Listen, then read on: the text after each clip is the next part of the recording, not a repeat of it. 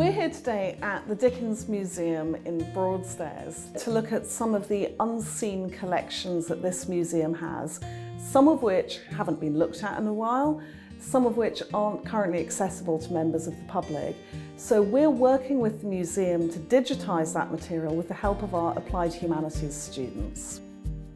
The Applied Humanities module is an accredited part of the degree that the students do, but it allows them to get real-life experience of working with a heritage or other organisation.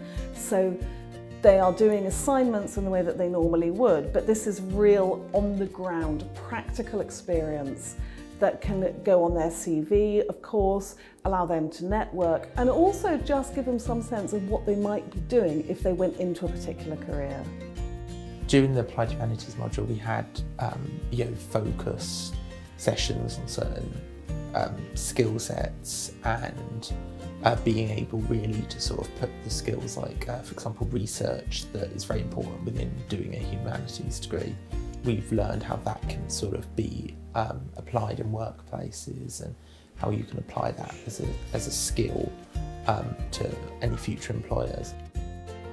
So the module aims to sort of provide a work experience, provide an opportunity to go on a placement.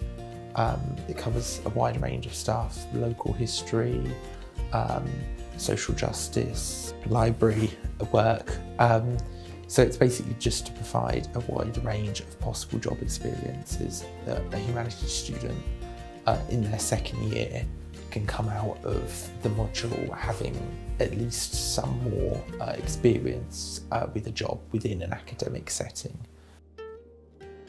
What's really special about it is seeing the way that students respond, because if they're doing an English degree or a history degree, they spend 3 years studying fascinating texts and events, but some of that might feel a little bit on paper, or it might feel a little bit virtual. What we can do by bringing them into this kind of setting is to show them where history happens, how it happens, and why it needs to be recorded and preserved.